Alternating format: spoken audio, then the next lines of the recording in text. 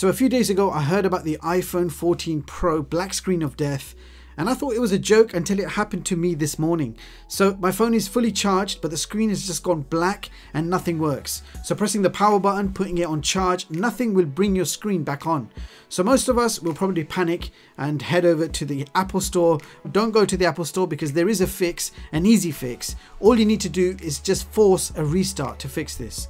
So all you do is single press volume up once and volume down once, and then keep the power button pressed until you see the Apple logo.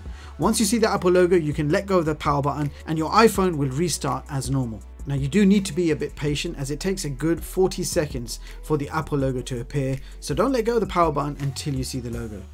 And you can see I am now back in action. So the iPhone 14 Pro has a firmware bug which can cause black screens, making your iPhone unusable until you force a restart. Apple is no doubt working on a fix and a new firmware update should be available soon. Hope this video helps some of you out there, so don't panic if this happens to you. It's an easy fix and Apple will surely resolve this very soon, as they usually do. Now I've been using this iPhone 14 Pro every day as my daily driver and I absolutely love it so far. My full review is coming soon, so stay tuned. Thank you so much for watching and I'll catch you all in the next one. Peace.